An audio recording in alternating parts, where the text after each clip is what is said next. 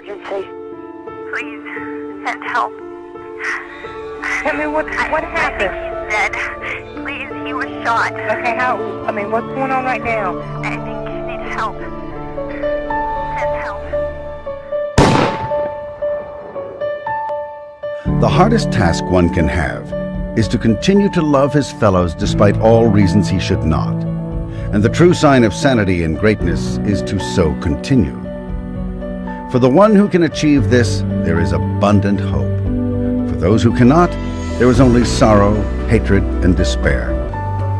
A primary trap is to succumb to invitations to hate. True greatness merely refuses to change in the face of bad actions against one.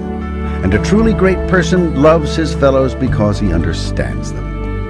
After all, they are all in the same trap. Some are oblivious of it. Some have gone mad because of it. Some of us are subject to those pressures and still go on doing our jobs.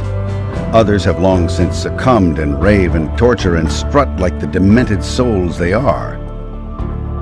We can at least understand the one fact that greatness does not stem from savage wars or being known.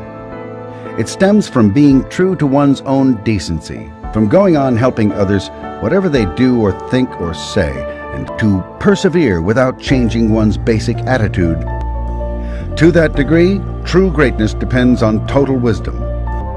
Why should one change and begin to hate just because others have lost themselves and their own destinies are too cruel for them to face?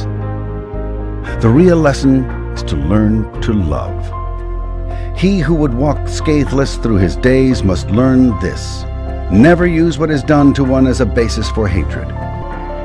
It requires real strength to love man, and to love him despite all invitations to do otherwise, all provocations and all reasons why one should not. Happiness and strength endure only in the absence of hate. To hate alone is the road to disaster. To love is the road to strength. To love in spite of all is the secret of greatness, and may very well be the greatest secret in this universe.